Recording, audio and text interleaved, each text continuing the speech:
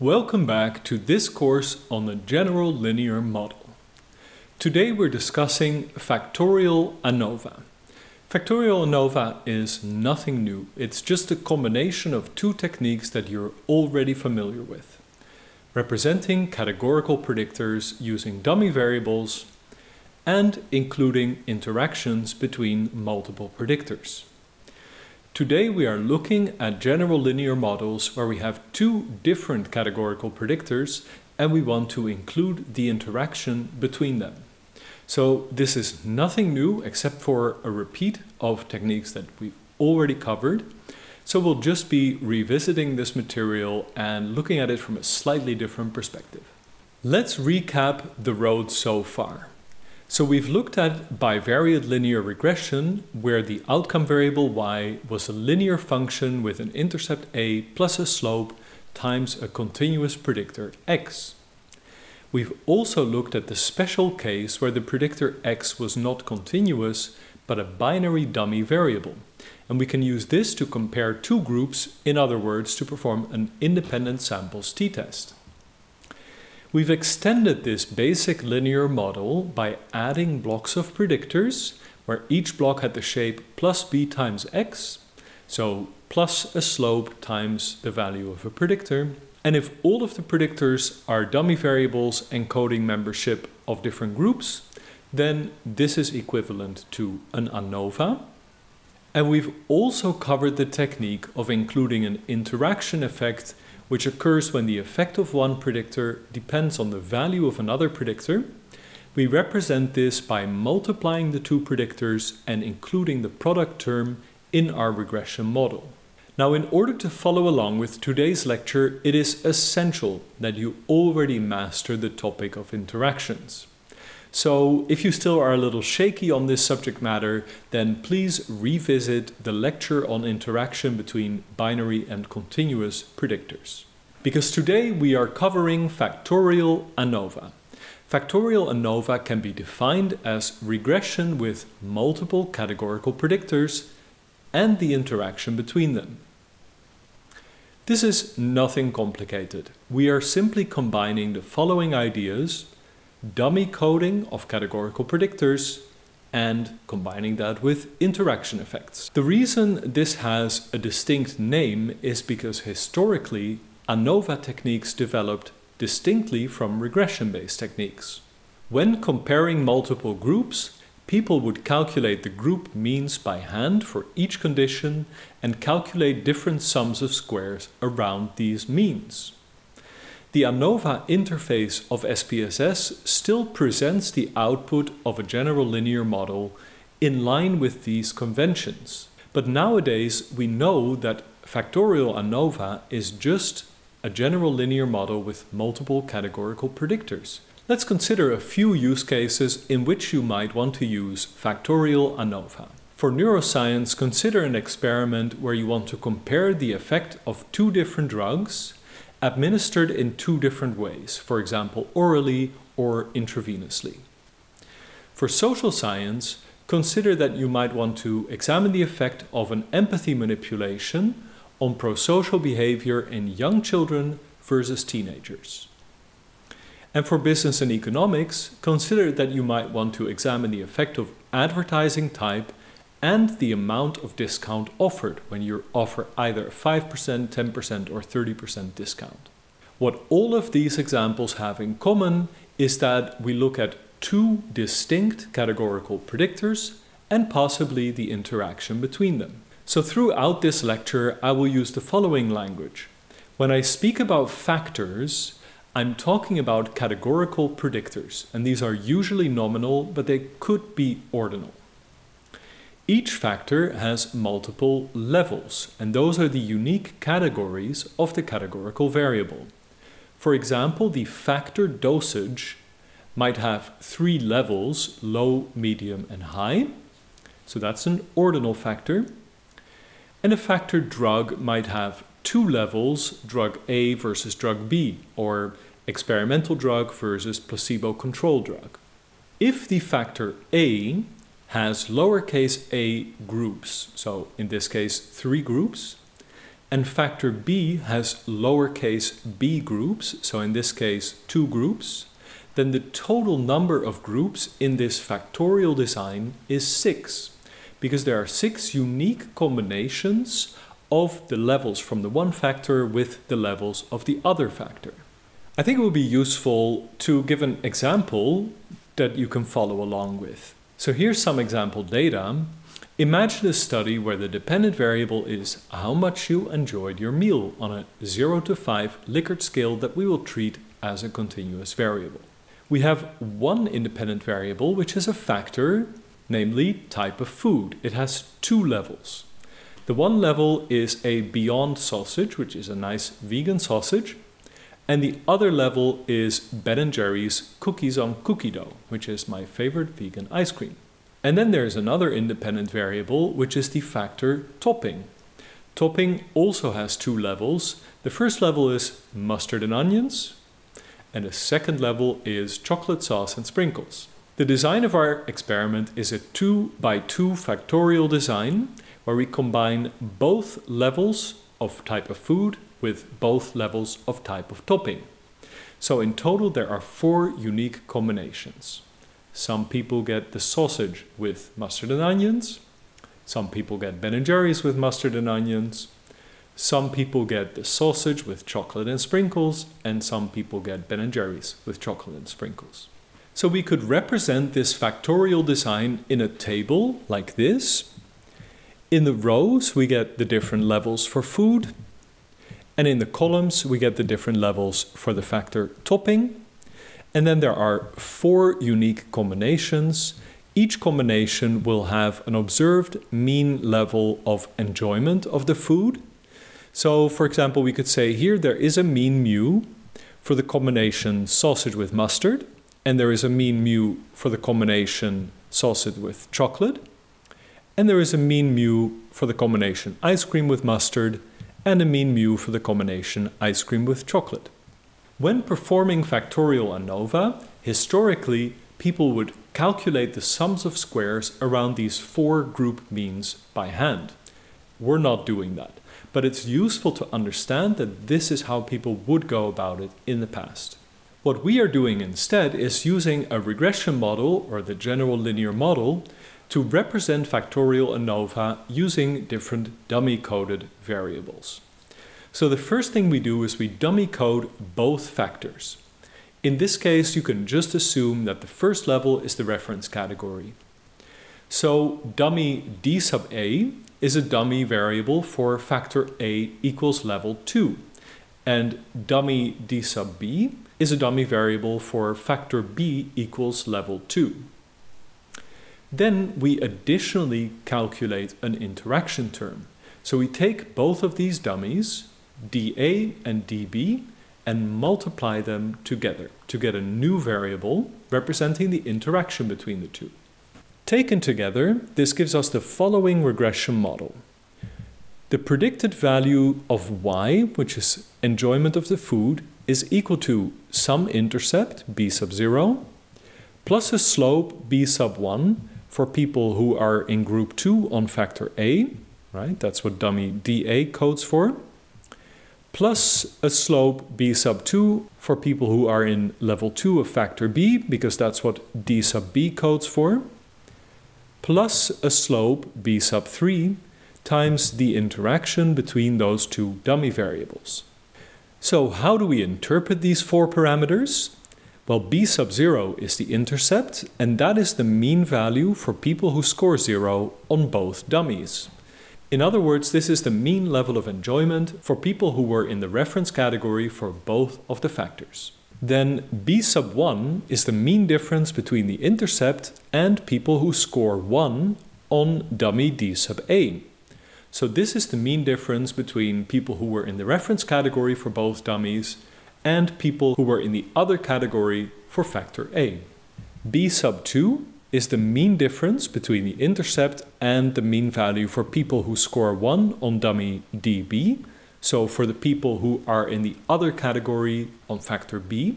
And B3 is an interaction term, and that is the additional bump on top of the mean that people get if they score 1 on both dummy DA and dummy DB. So those are the people who are not in the reference category for both of the factors. If we go back to that mean table I created for the factorial design with 4 unique combinations of both factors, then we can simply fill in the formula for every cell of that design.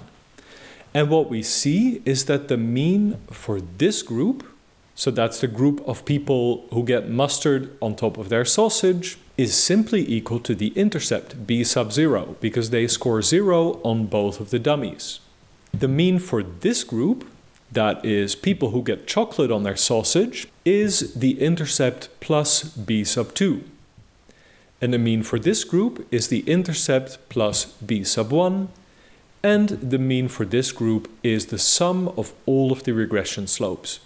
So what you notice here is that for a 2 by 2 factorial design, we have 2 dummy variables and an interaction term and an intercept. That's 4 parameters. These 4 parameters represent 4 means exactly. There are no 2 means the same. Every group can have a unique mean with just these 4 parameters. Now that we're talking about study designs, it is important to consider the following. Factorial ANOVA as a technique was initially designed for situations where we are conducting an experiment, and because we are in control, we can determine how many participants there are in each cell of the factorial design. So we can make sure that there are an equal number of participants assigned to each of those cells. Whenever that happens, the design is called balanced.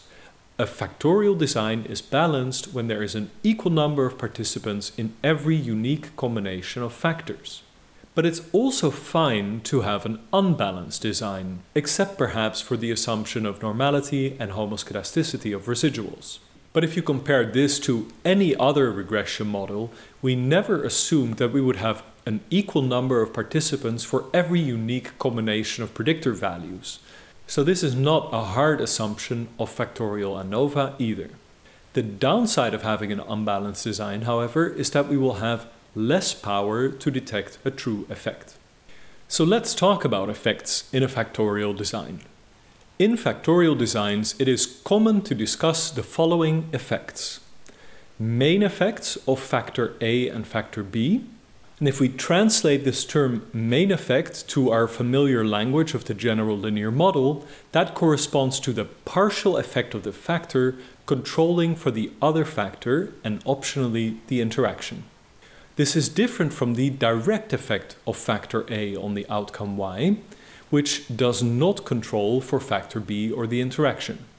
And then we also talk about interaction effects between factors A and B. And the interaction effect tells us whether the effect of factor A depends on the value of factor B or not. If we have a theory that implies an interaction effect, for example, we expect that the effectiveness of heart medication versus placebo control will differ between men and women, then we must include an interaction effect in our model and first test whether that is significant or not. And the reason we first test the interaction effect is because it doesn't really make sense to interpret main effects if they are contingent on an interaction. If your theory does not include an interaction effect, you don't have to model it either. But even if your theory does not include an interaction effect, you could still consider testing for one, just as an assumption check of the assumption that your model is correctly specified. If you're just doing this as an assumption check and the interaction effect is not significant, then it's better to omit it because the main effects can be straightforwardly interpreted if there is no interaction in the model. When we are interpreting interactions, remember that interactions are symmetrical. The interaction between A and B is the same as the interaction between B and A. But for theoretical reasons, you may want to interpret one of them as the main predictor and the other as an effect modifier. For example, your theory might imply that the effect of the type of drug is moderated by the method of administration. So here the effect of the drug is the main effect of interest, and the mode of administration is an effect modifier. It makes much less sense to say that the effect of a mode of administration of a drug is moderated by what type of drug it is. From a theoretical perspective, that just sounds less sensible. But note that the distinction between how you interpret your results is a theoretical decision. It's not a statistical choice. So it can be instructive to represent our theoretical model using box diagrams. Technically speaking, a model with an interaction effect looks like the figure on the right. And there we see that we have a predictor X and a moderator M, which both have causal effects on the outcome Y. And then we have a product term of X multiplied by M, which also has a causal effect on the outcome Y. But for theoretical reasons, we may prefer to call one of them the effect modifier and represent it with a diagram like this. Here we see that we are primarily interested in the effect of X on Y, but that effect is modified by the moderator M. So M points at the arrow between X and Y. Again, mathematically, these two diagrams are equivalent, but the one on the left indicates that we have theoretical reasons to call one of the predictors the moderator of the effect of the other one. Now you can just go back and rewatch the lecture on interaction effects, but then there are a few things that you want to pay special attention to when calculating interaction terms between two categorical variables. The first thing is that each factor with k levels, so for example, if you have a factor major, which has 3 levels, cognitive neuroscience, social science, and business and economics, you can represent that with k minus 1 dummy variables. So a 3-level factor can be represented by 2 dummy variables. If you then want to include an interaction between factor A and factor B, then you must multiply all of the dummies of factor A with all of the dummies of factor B. So if factor A has 3 groups, you create 2 dummies, D sub A1 and D sub A2. And if factor B has 2 groups, then you create 1 dummy, D sub B1. And then to create the interaction terms, you multiply all of these dummies. So your first interaction term will be D sub A1 times D sub B1. And the second interaction term will be D sub A2 times D sub B1. Repeat the mantra, dummies always stick together. So always include all dummies that code for the same factor or that code for interactions between the factors in your models together in a single analysis step. Always include dummies that code for the same factor in the model together. And the same goes for interaction effects. Always include all of the interaction variables and all of the dummy variables for the 2 interacting variables together in the model in the same step. Now let's go back to our empirical example.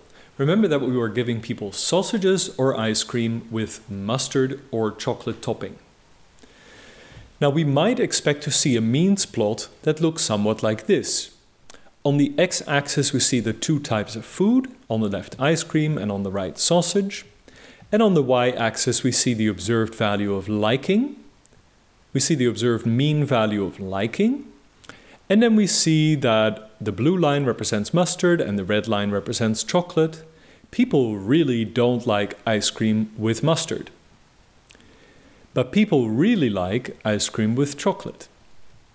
And people don't really like sausage with chocolate. And people do quite like sausage with mustard. Remember that I told you about the 2 types of effects of interest, main effects and interaction effects.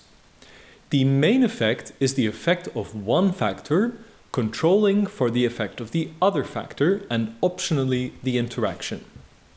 So if we look at the main effect of food on liking, we don't see a preference. We just see a flat line from ice cream to sausage. And we get there by taking the middle point between these two means for ice cream and a middle point between these two means for sausage. And we see that the mean here is in the middle and the mean here is in the middle, so we just end up with a flat line. Now we can only take such unweighted means if it's a balanced factorial design with equal number of participants in all groups. But assuming that this is a balanced design, the mean of the two levels of topping for ice cream is just in between those 2 points. And the mean for sausage is just exactly in between those 2 points. We can also look at the main effect for topping and conclude that there is a slight preference for chocolate topping. How do we get that? Well, again, assuming a balanced design, the red line represents chocolate, and we just intersect the red line exactly in the middle, and the blue line represents mustard. We intersect the blue line exactly in the middle, and we see that the red line's middle is slightly higher than the blue line's middle, so there's a slight preference for chocolate topping. And again, we can only do this if the design is balanced. If we have hypotheses about the interaction effect or the main effects, we can write them as follows. For the interaction, we might say that we expect the difference between these two means to be exactly the same as the difference between these two means. In other words, mu sub 1,1 minus mu sub 1,2 is the same as mu sub 2,1 minus mu sub 2,2. Or we could say that we expect the difference between this mean and this mean to be the same as the difference between this mean and this mean. And we could also say that those mean differences are all equal to 0. A null hypothesis for a main effective factor A would look as follows. H null is that the marginal mean of factor A equals 1 is equal to the marginal mean of factor A equals 2. So the difference between these two marginal means is equal to 0. And for the main effective factor B, we would hypothesize that the mean difference between the marginal mean of B equals 1 and the marginal mean of B equals 2 is 0. Let's look at a few stylized examples of factorial designs. So in the top left picture, we see that there are no effects of either factor A or B, right? So both factor A and B score on average the same on the dependent variable y. So for factor A, we see a horizontal line, and for factor B, we see no difference between these two lines. In this figure, we see a main effect of factor B, because even though for factor A both lines are horizontal, the line for factor B equals 1 is a bit higher than for B equals 2. Here, on the other hand, we see a main effect of factor A. The lines are both exactly parallel, but we see that when we go from factor A equals 1 to factor A equals 2, the lines both go up.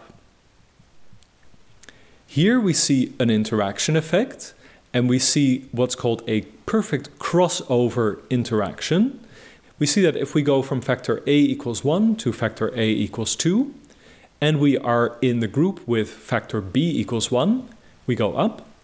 But if we are in the factor B equals 2 group, we go down.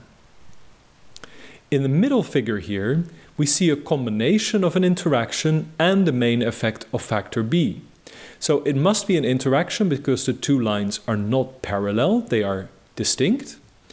And we also see a main effect of factor B because the intersection of the red line, which represents factor B equals 1, is higher than the intersection of the blue line, which represents factor B equals 2. So there's a difference here, and the direction of the slope is also different. Here we see a main effect of factor A and an interaction. We know there must be an interaction because the lines are not parallel, and we know that there is a main effect of factor A because the middle point between these 2 points, the red and the blue, is higher for factor A equals 1 than for factor A equals 2. Here we see no interaction because the lines are parallel, but we do see a main effect of factor A because both of the lines go diagonally upwards, and the main effect of factor B because the intersection of the red line is higher than the intersection of the blue line. In the middle figure on the bottom row, we see a main effect of factor A and a main effect of factor B and an interaction. So we know there must be an interaction because the lines are not parallel. We know there is a main effect of factor A because if we go from A equals 1 to A equals 2, we end up somewhere here in the middle between the red and the blue point, and that is a positive effect. And there must also be a main effect of factor B because if we go from the intersection of the blue line to the intersection of the red line, there is also a mean difference. And finally, here is another example where there is a main effect of factor A and of factor B and an interaction.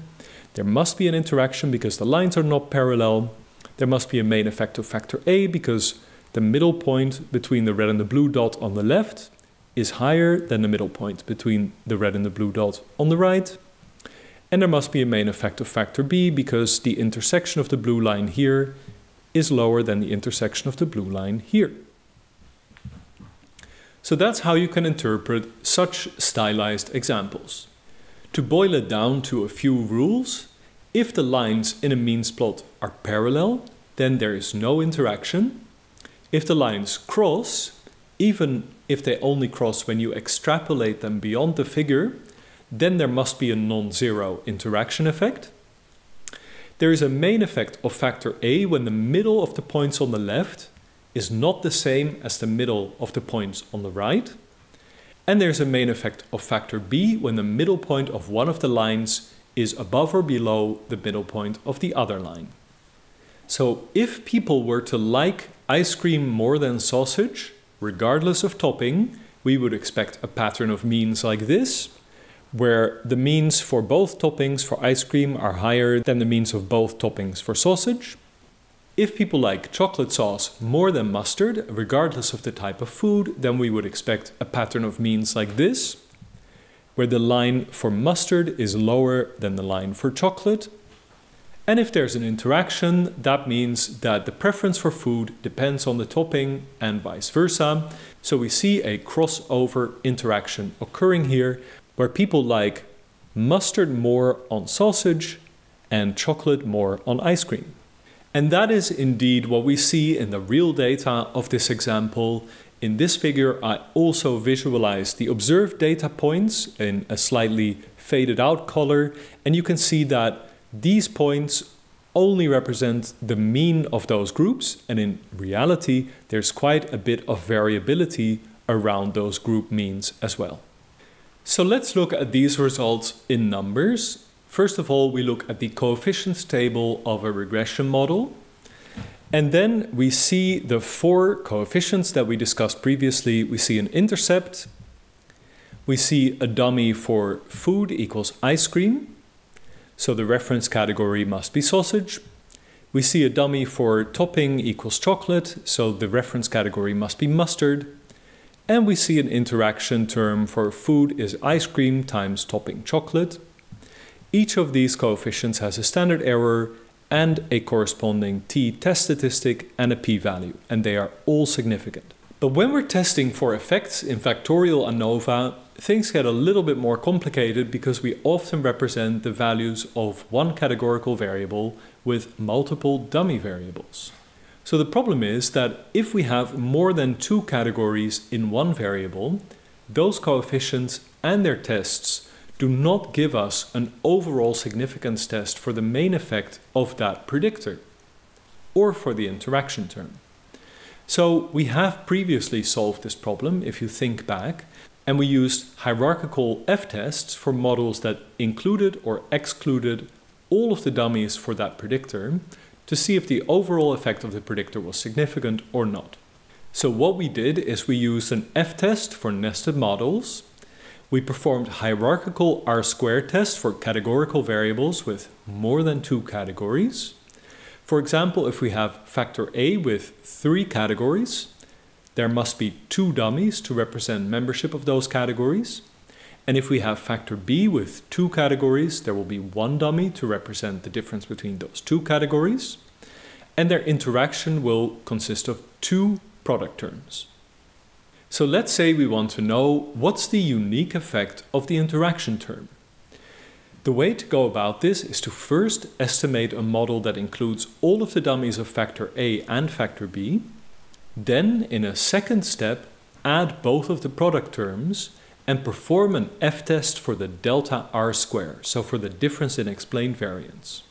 In ANOVA, we essentially perform the same nested model test for each individual variable and for the interaction term.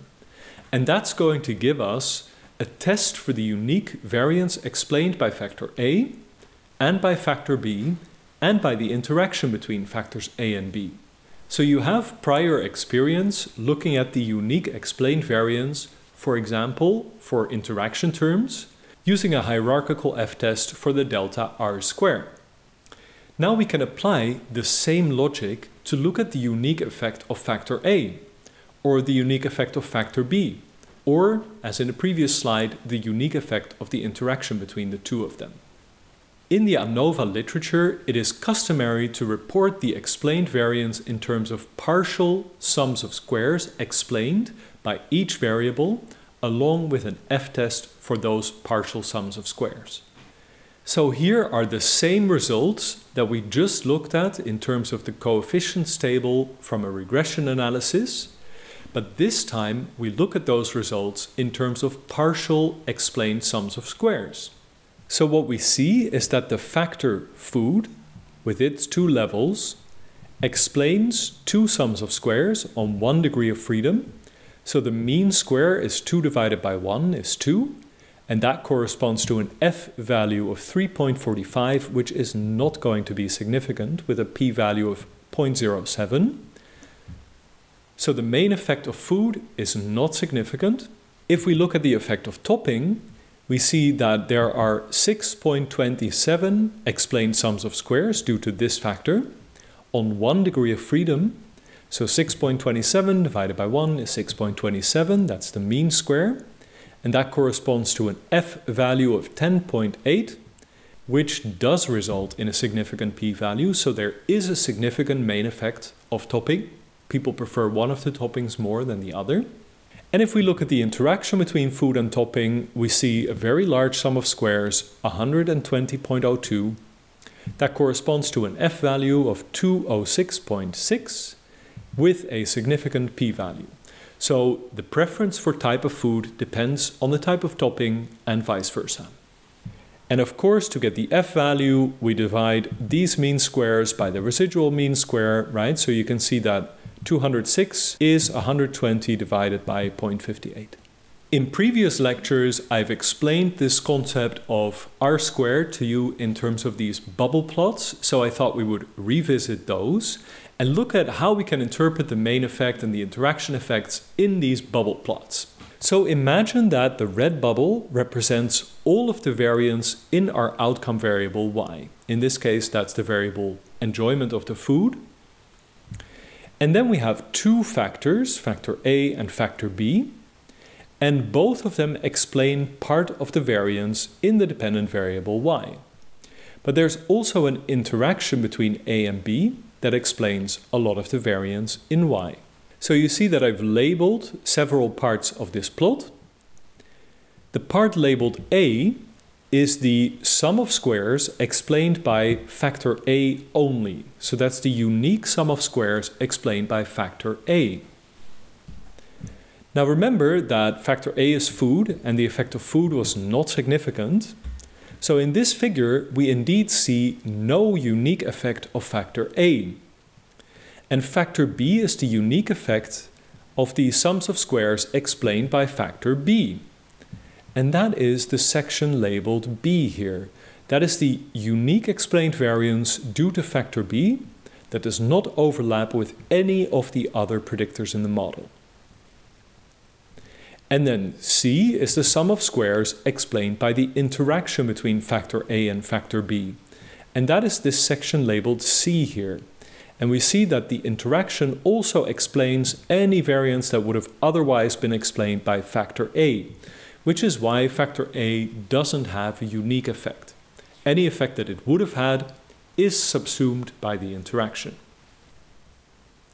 To calculate the F ratios, we compared this unique explained variance to the unexplained variance, and the unexplained variance is now represented by the label A. So the unexplained variance is this section in red here. And that section represents the sum of squared errors, which is also known as the SSE, or in ANOVA context, it's also sometimes known as the within groups sum of squares, the SSW. Out of the total variance of the dependent variable y, part of it is unexplained, that part is labeled A, and other parts are explained by different combinations of the predictors and their interaction. We see the parts B, C, D, E, F, and G. Those sections are all explained by the predictors, and if we add them together, we get the corrected model sum of squares, which corresponds to the sum of squares for the regression, which is also called the sum of squares between groups in ANOVA context. So that's called the SSR or SSB. The total sum of squares in the outcome y is equal to the sum of squares for the regression plus the sum of squares for the error, and that is sometimes called the corrected total sum of squares or SST. And to get the SSR back, we can take the SST, subtract the error sum of squares, the SSE, and then we get the SSR. In other words, the total sum of squares minus the error sum of squares is the explained portion of the sum of squares, or the SSR. When we are testing the significance of the effects of each factor and their interaction, we need to use a certain degrees of freedom. And the degrees of freedom for each factor are equal to the number of categories minus 1, so k minus 1. And that corresponds to the number of dummies that we use to represent it in the model. The same applies for a test of the explained variance by the interaction. Its degrees of freedom are also equal to the number of dummies that we use to represent that interaction. So in the food choices example, we need one dummy to represent the interaction effect, so there will be 1 degree of freedom. But as we've encountered previously, the problem with representing effects in terms of sums of squares is that sums of squares are not on any meaningfully interpretable scale. So if we want to know how big is this effect, we need to convert the sums of squares to a standardized effect size measure. And we called that effect size R square, or explained variance. We've also previously covered that in ANOVA contexts, R square is often called eta squared. They are exactly the same, so their interpretation is also identical. How large is the variance in the outcome that is explained by each factor relative to the total variance? It's easy to calculate the eta squared for each of the factors from the sums of squares that we find in this ANOVA table. To get the explained variance eta squared for factor A, we take the sum of squares for factor A and divide it by the total sum of squares. And to get the eta squared for factor B, we take the sum of squares explained by factor B and divide that by the total sum of squares. And to get the eta squared for the interaction effect, we take the sum of squares explained by the interaction effect and divide that by the total sum of squares. But aside from eta squared, there is another effect size that's commonly reported in ANOVA, and that is the partial eta squared. And instead of looking at the size of the explained sum of squares for a factor relative to the total sum of squares, the partial eta squared looks at the size of the explained sum of squares relative to that same sum of squares plus the unexplained portion of the sum of squares, so the sum of squared errors.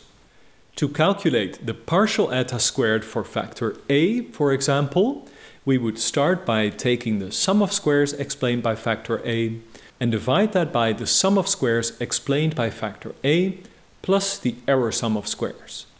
And in a similar vein, to get the partial eta squared for the interaction term, we would take the sum of squares explained by the interaction term and divide that by that same value plus the error sum of squares. So to compare the interpretation of eta squared and partial eta squared, it's useful to go back to this bubble plot. So the eta squared for factor b would be the sum of squares explained by factor b, and that is the portion labeled b in this plot, and divide that by the total sum of squares. So the total sum of squares is all of the variance in variable a, so that's section a plus section b plus section c plus section d, e, f, and g. The total pi of variable a. That is the eta squared. And then to get the partial eta squared, we just look at how large is the variance explained by factor b relative to the variance explained by factor b plus the error variance. So that would be answering the question, how big is the slice labeled b relative to the slice labeled b plus the slice labeled a? That's all you need to know to do a successful factorial ANOVA. Make sure that you go and refresh previous lectures on ANOVA and on interactions, because that will really help what you learned this week to make more sense. Good luck in the tutorials and see you soon.